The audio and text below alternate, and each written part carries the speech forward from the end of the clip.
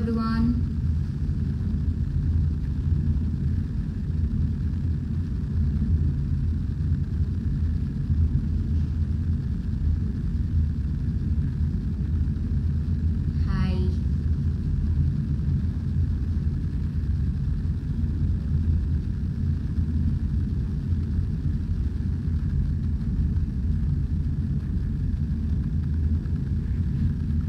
Let's wait another 5-10 minutes for people to join.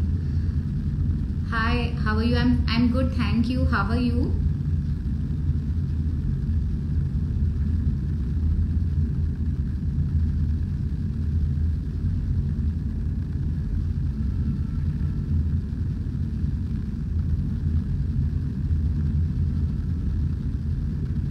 Hello Azhar.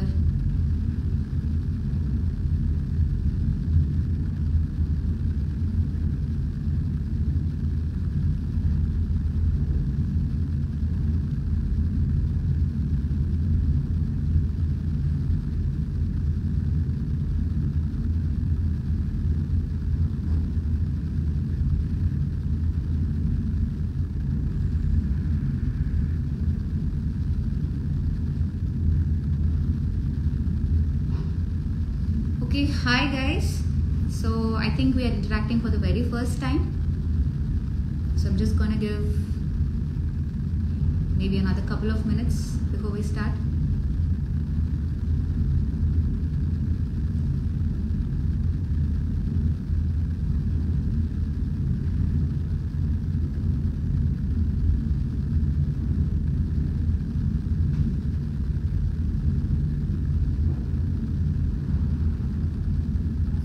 I'm audible and it's pretty clear.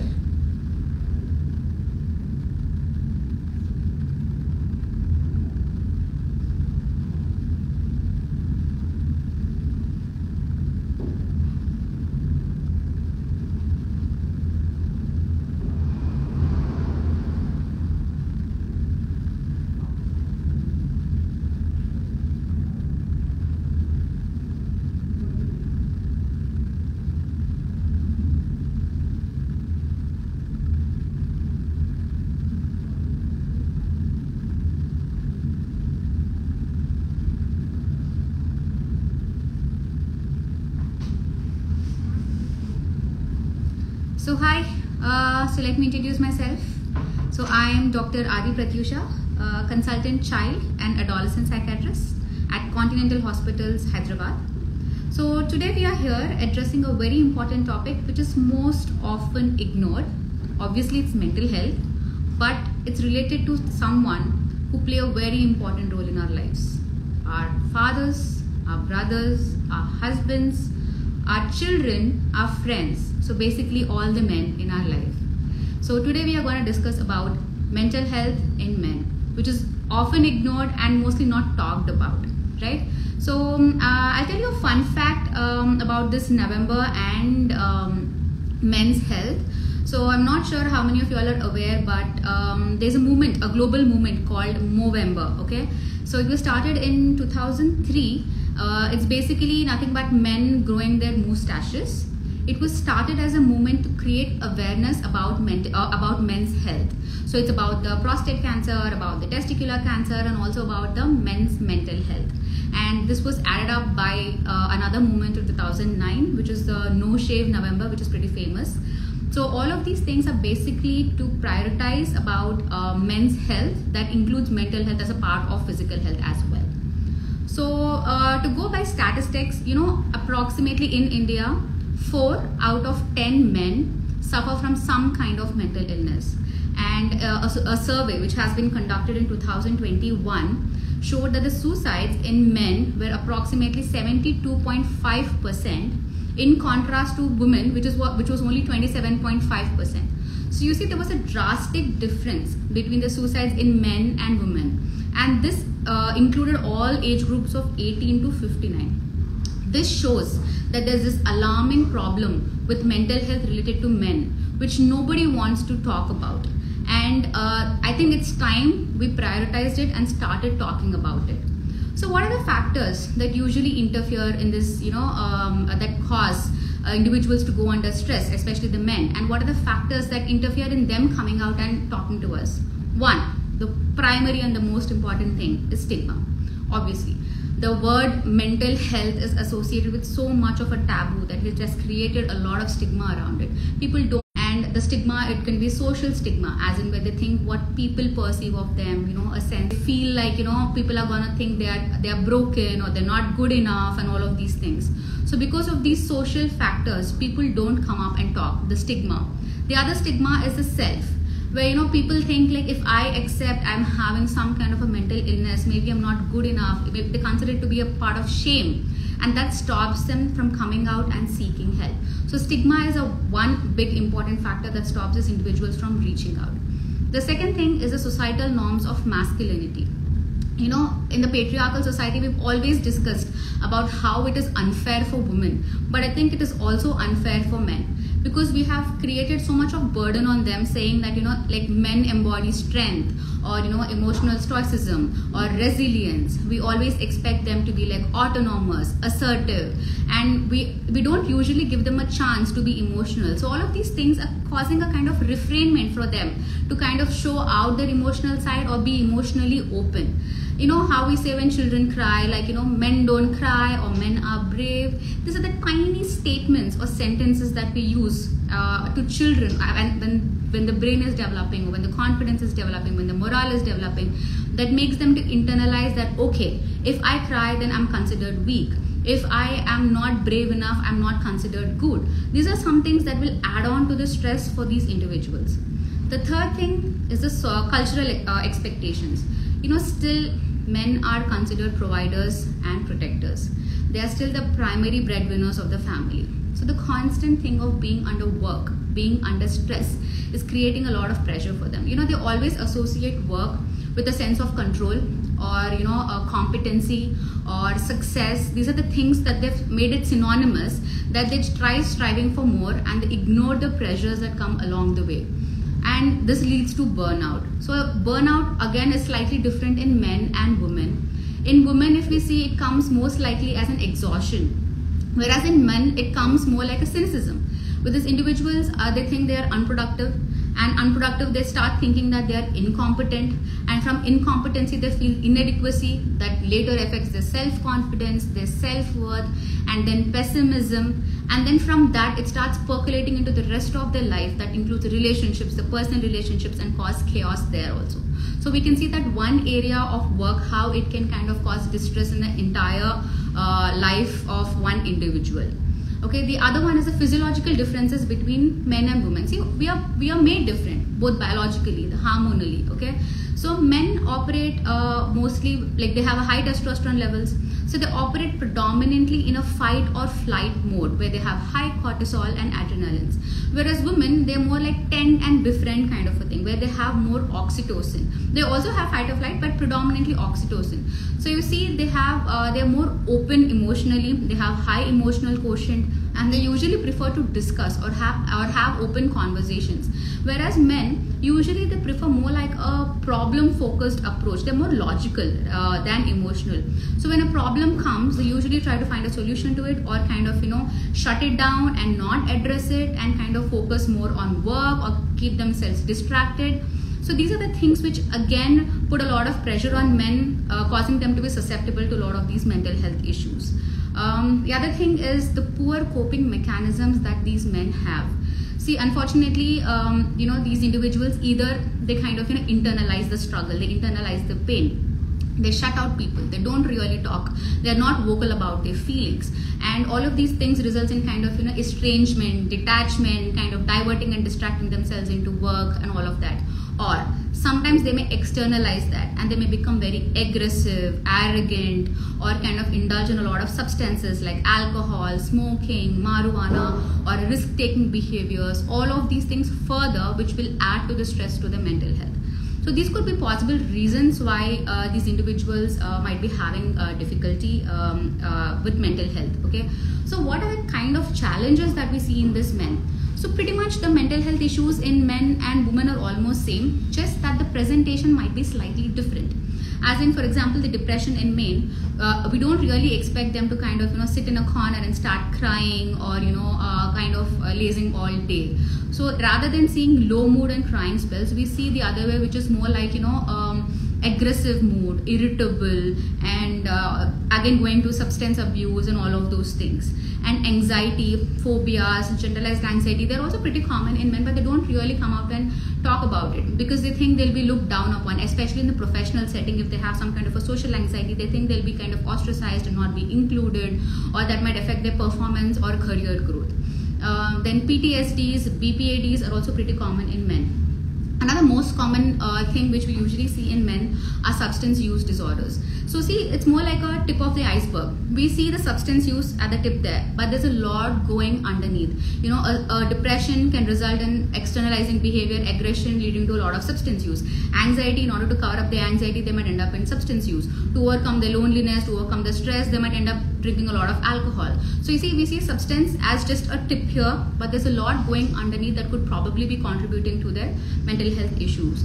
Another interesting fact here, the neurodevelopmental disorders, that is the disorders which we see during the development, like ADHD, that is attention deficit hyperactivity disorder, or SLD, which is specific learning disabilities. These are the things which are seen more commonly in boys than in girls. So genetic susceptibility is something that plays a role here.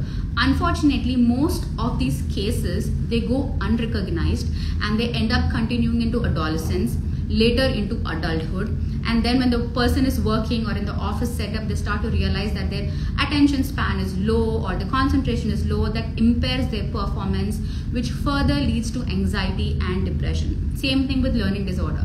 When they have issues with reading or with writing or with mathematics and all of that, if it is skipped during the childhood, that might later kind of show up during adulthood, which impairs with their performance, and that later leading to secondary psychiatric mental health conditions.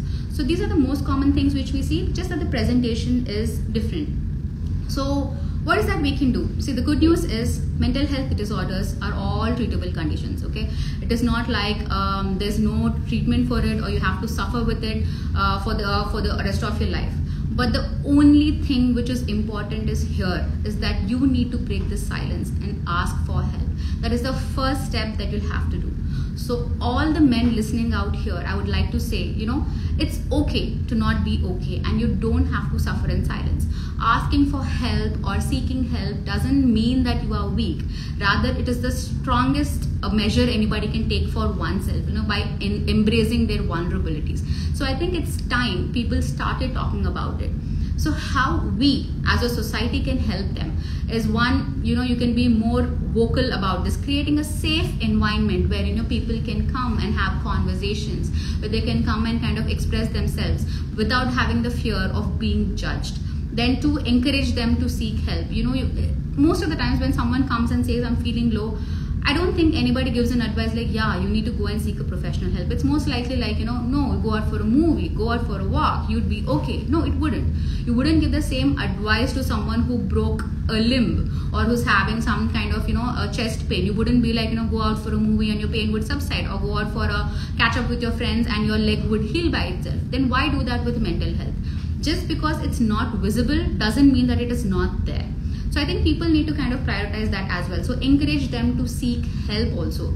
And you need to prioritize yourself. Self-care is something which is more important. You can start doing that by including some healthy habits, like having a healthy lifestyle, like some exercises, having a clean and healthy food, and including hobbies into your daily routine, having a good work-life balance. All of these things will help in achieving a good, healthy life. And other thing is, one, breaking the norms, breaking the societal norms, challenging the stereotypes, especially the masculine stereotypes, saying that crying or kind of being expressing their vulnerabilities is weak, or not being strong enough. I think it's time we kind of broke that as well. So anyone knows, if you or any of the ones are struggling from some kind of mental health issues, I don't think you have to suffer in silence. It's time you could seek out for help. Here, we at Continental Hospitals are ready to support you with compassionate care and expert guidance. All you have to do is just reach out to us and you have the help at your hand. So I think that was from my side. So I would like to take some questions if there are any.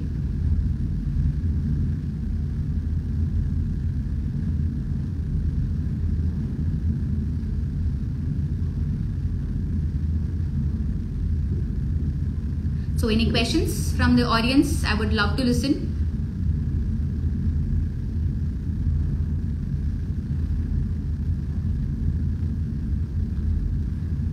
I think the most important thing here for us to promote mental health in men or in general for anyone is one, seeing mental health from a genderless lens. I don't think we have to put into a gender and see from that point of view, like only men should do this or only women should do this. Yes, I'm seeing some question here. How to deal with anxiety and stress. Yeah, so see, this is a day-to-day thing which we see in our lives. Anxiety and stress, a very small thing can kind of trigger it off, where you start feeling anxious all through the day. So one is trying to keep your stress at minimum. I know that's a pretty general thing which everyone says.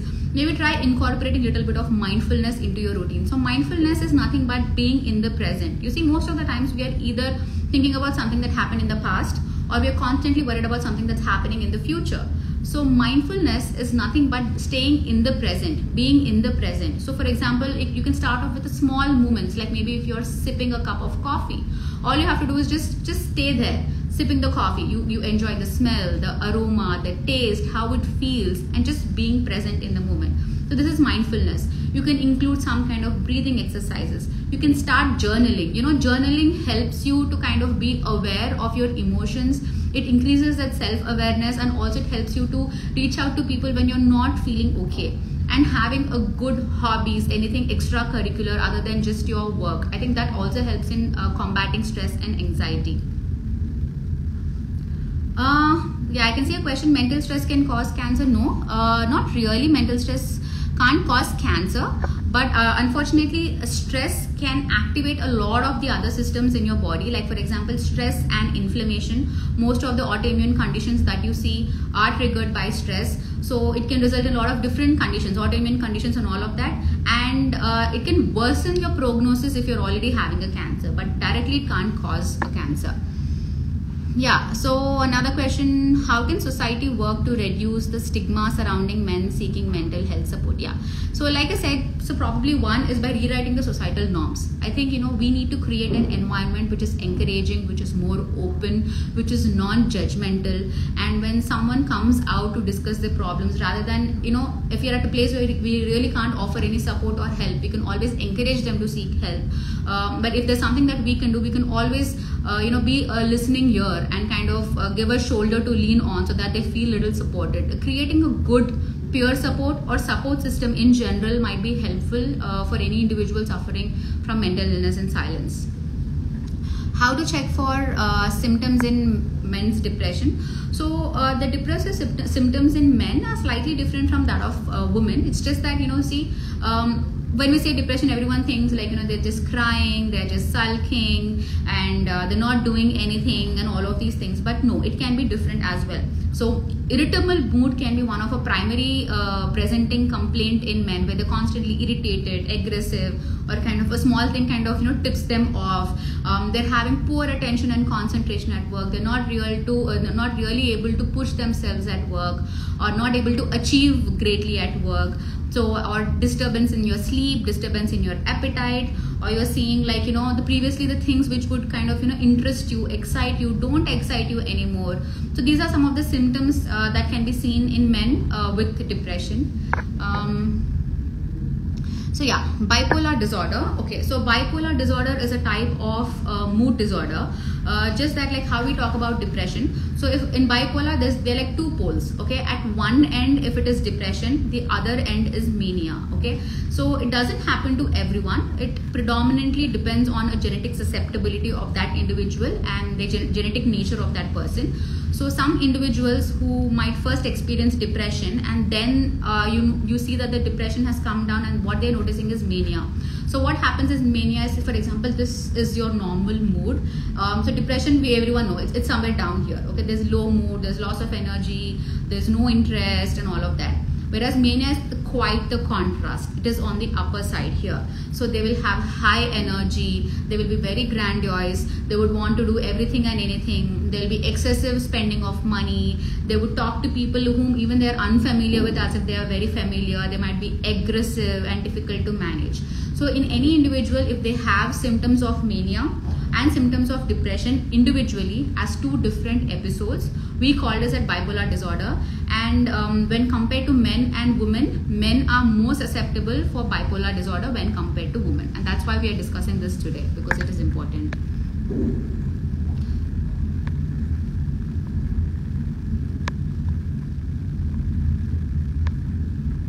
So yeah, prioritize your mental health daily, like we've discussed, about journaling, being more emotionally aware, having a good work-life balance, being mindful, some healthy exercises, healthy diet, and having a good sleep routine. All of these things will help them. So bipolar disorder, when you see that somebody is having a bipolar disorder, the first thing would be, obviously it cannot be managed at home. They will need psychiatric intervention here. They will need medicines here. So they'll have to be brought to the hospital, and individual will be put on, based on if it is a depressive episode or a manic episode, treatment will be directed accordingly. Like if it is a depressive episode, with the cover of mood stabilizers, we can put antidepressants. Same thing with manic episode. So yeah, they will be needing professional help if it's a bipolar disorder. So if you see someone, there's a lot of change between their energy levels. Okay, at some point they are low, and at some point they're extremely high, and they're happening at two different times. And sometimes they are underproductive, and sometimes they are overproductive, and sometimes they feel like they can't do anything, or they can't achieve anything, and sometimes where they feel they can achieve anything and everything, or being very grandiose about themselves. So these are the things which we should watch out in individual for bipolar disorder. So special therapies and treatments for men's mental health. Okay, they're not entirely different, like they're not like a set of completely different therapies, but yes, there are some different therapies like psychotherapies and pharmacotherapy medications that are required or mandated for these individuals. So see, first of all, in psychiatry or mental health, there is nothing like a blanket treatment for everyone.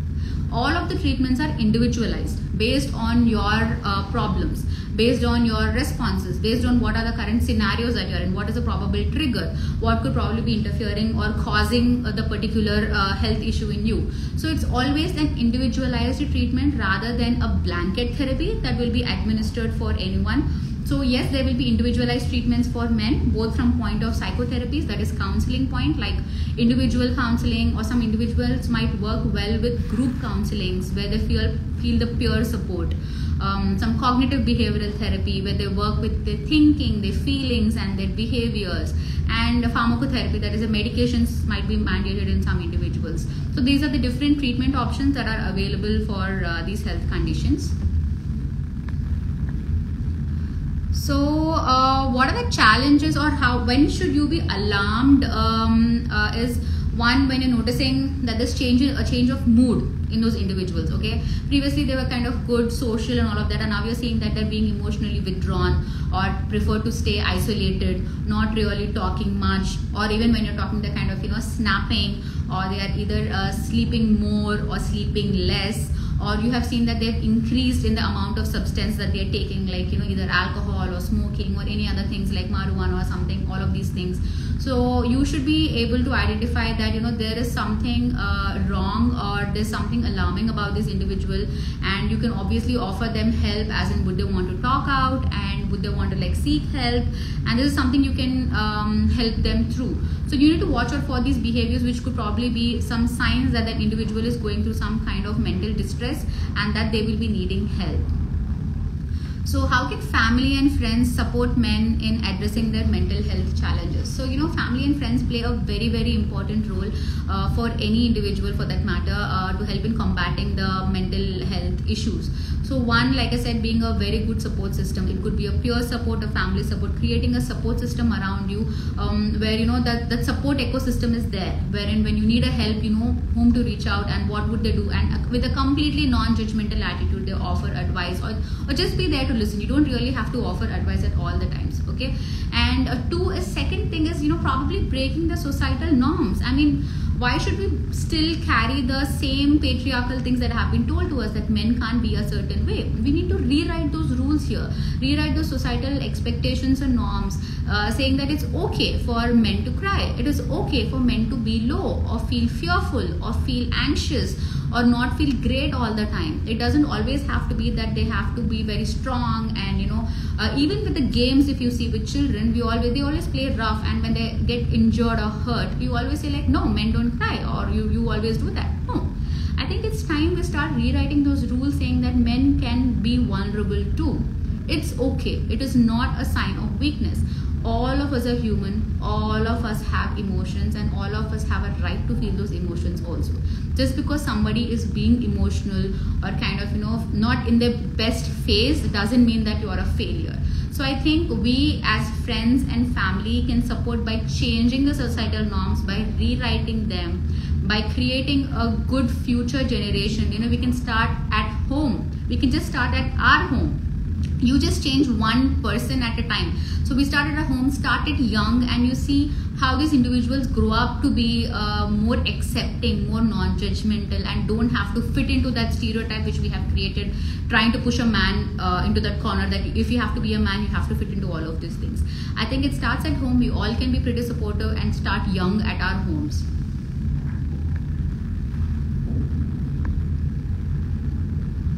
So the most common mental health issues faced by men is one, depression. Like we said, that's one of the most common thing that can be seen. And anxiety. In anxieties also we have different types. Okay, it could be a generalized anxiety, wherein this fear that something might happen, or something is not really going good, or something bad might happen to him or his family. Or a panic attack, where the anxiety grows to such a level that the person ends up having a panic attack, wherein there might be symptoms wherein there's increased heart rate or breathlessness, or they might be shivering, they might be numbness. Some individuals, most of the times, they land up in an emergency department thinking they might be having some kind of a heart attack or a cardiac event. So that's a panic attack, and that can be really, really scary. It happens when your sympathetic nervous system is overactive because of the constant stress and anxiety. So that's another thing which is most commonly seen in men, but less identified, because most often they always think it is because of a cardiac event, or it is because of something related to heart and nothing related to stress. So that's another thing. Then substance use disorders are again a most common thing. So substance use disorders as in anything with alcohol, nicotine, or any other substances, psychoactive substances, all of these things are more common in men, because they have this poor coping mechanism. They usually try avoidance strategies. They don't really try to confront their emotions. All they have to do is kind of shut it down, and they kind of reach out to alcohol or other substances which are freely available, which give that numbing effect, so that they don't have to handle their emotions and go through all of those things. So substance use disorders are another common thing. Or sometimes they may end up in behavioral addictions, which we are seeing now pretty common, is either into gambling or video games, where the betting on all of those things are happening. So these are another way, because they use it as a kind of distraction from the ongoing stressors that keeps them engaged, that gives them that dopamine hit to temporarily hold them their ground. So these are some of the behaviors which we can see.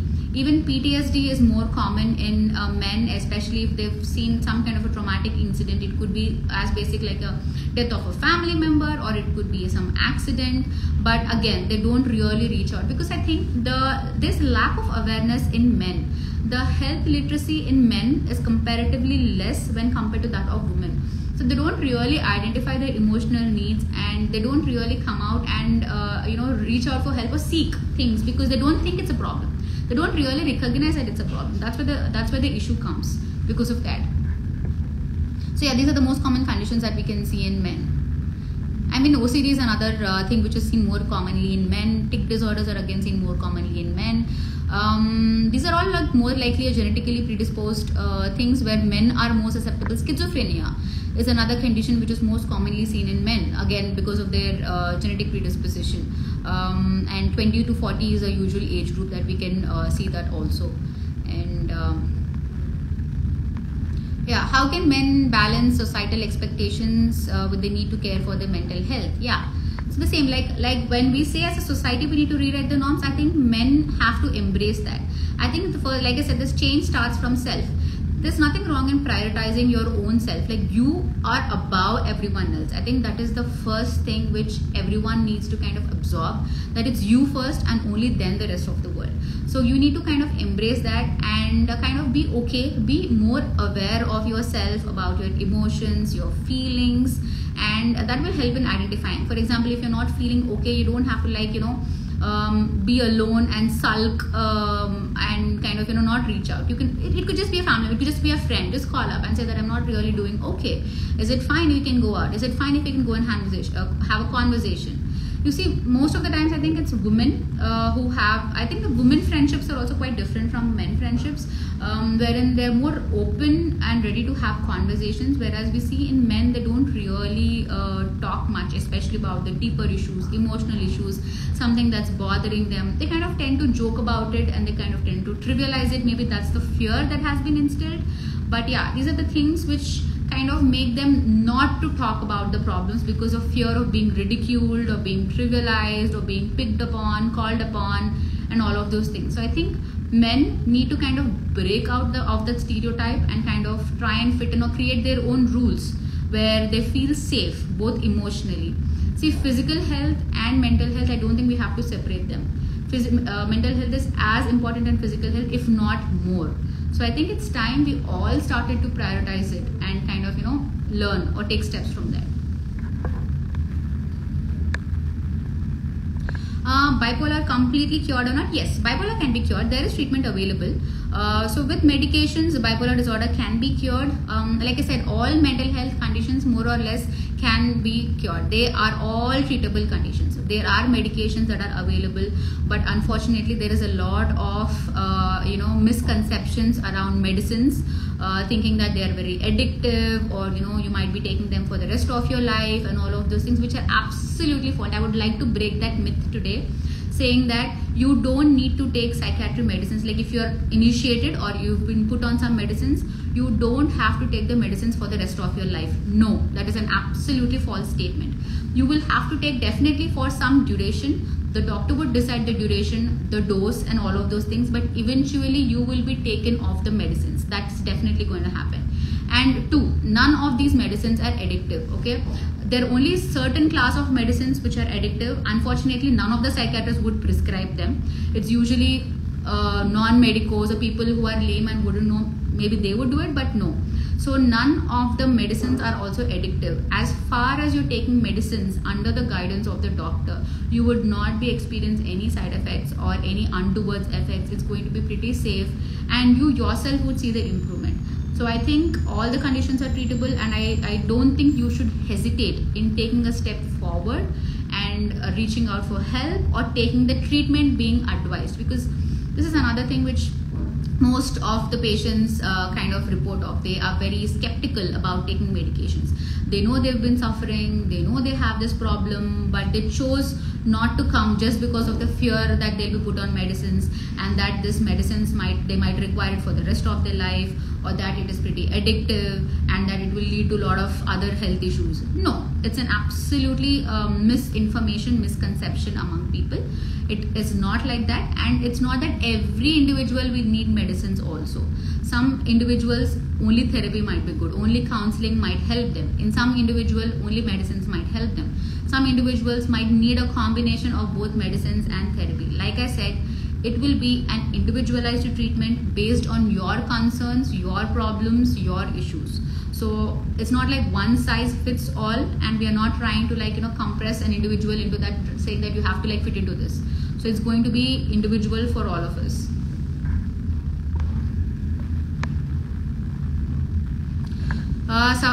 You're suffering from phobias? Yes, definitely we can get out of the phobia. See, again, phobia is another topic wherein anxiety is there in phobias. Again, we see a lot of different types of phobias. Few individuals have this agoraphobia, they are scared of going out in public.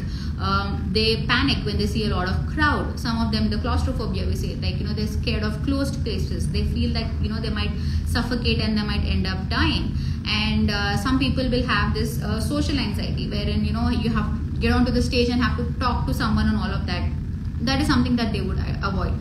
all of these things again are treatable conditions. There are medicines that will help you in reducing the anxiety, that will help in reducing your phobia, so that you'll be able to face your fears without, being left out, or you're not less than anyone. When any one of us is having some kind of a mental illness or some kind of a mental issue, we start to think that everyone else is able to do that. Why am I not? Like, everyone's life is good, why mine is not? I think that's a very wrong notion that we believe in. All of us suffer in silence. Nobody comes out and tells their pain. We only try to celebrate our wins, but we don't really come out and tell our loss or our pains. So I think that's where the issue comes, because all of these things are treatable things with medication, with therapy. All of these things can be cured.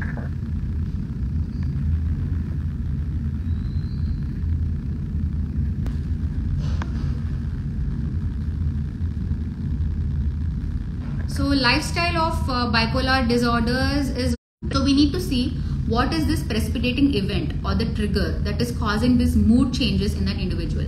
Okay, sometimes what happens, let's just say there's some crisis happening at work. Okay, the person lost their job, that individual who's susceptible to have a bipolar disorder and lost their job. So after losing the job, there's a lot of financial crisis, there's a lot of uncertainty about the future. All of these things might just put a lot of stress on that person, and that will trigger the bipolar here. So the person may either end up having a depressive episode or may end up having a manic episode. So we need to kind of see what are the stressors and the triggers that are precipitating this event. So the lifestyle change would be one, to keeping your stress at bay, kind of managing your triggers and not giving information to them directly, like sugarcoating it, or kind of using you need to kind of filter out the information to them so that they don't end up having a proper episode. So coping mechanisms, I think, yeah, that's a very important thing. We need to kind of make sure that they develop adequate coping mechanisms. See, again, in men, the coping mechanisms are very poor. Either they internalize, or they're constantly in denial, or they rationalize that this is what is happening, it happened because that happened, more like a logical approach. Yeah, that's good, it helps to a point, but at sometimes you're bound to feel low, you're bound to feel moody. You don't need an explanation for why you're feeling moody or low. So I think the coping mechanism is something which we need to work with men, especially, making more awareness to self. And sometimes they project all their insecurities onto the external world and they keep worrying about it. So I think that's another thing which we have to work with men. So coping mechanisms, creating the good coping mechanisms is another important thing while we are creating a good support system for them.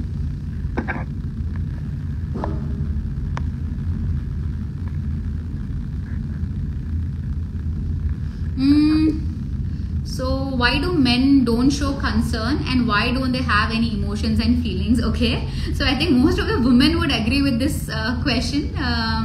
So the thing is, it's not that they don't have emotions or feelings. Like I said, their approach is more logical. Okay, we as women are more emotional. We think through the heart first. They think through the brain. Okay, for them everything is logic. You go with them saying that this is a problem that I'm having. A woman would be more like an emotional thing, kind of give an emotional advice, whereas men are more logical. So for them, that logical thing, or more like a problem solving approach, sometimes might make you feel that they are not concerned. It's not that they are not concerned, it's just that they are wired slightly differently, they think slightly differently, and the way they process information and emotions are slightly different. That's why maybe they may come across as if they are not really emotional, or they don't care about your emotions, but that's not true. Also men, I think you need to be more vocal about it. Like we're saying, we need to start being more vocal, emotionally open. Okay, we've kind of created a fear for them, or kind of they should be emotionally restrained, because the moment they open emotionally and they start to be vulnerable, we start to think that they are weak. So these are the fears that kind of let them not being emotional, not being vocal and open, and that gives off an impression that they are not concerned. But yeah, to put it briefly, men are more logical, women are more emotional. So EQ, that is the emotional quotient, is more for women when compared to men. So that's the reason why they react differently to different situations.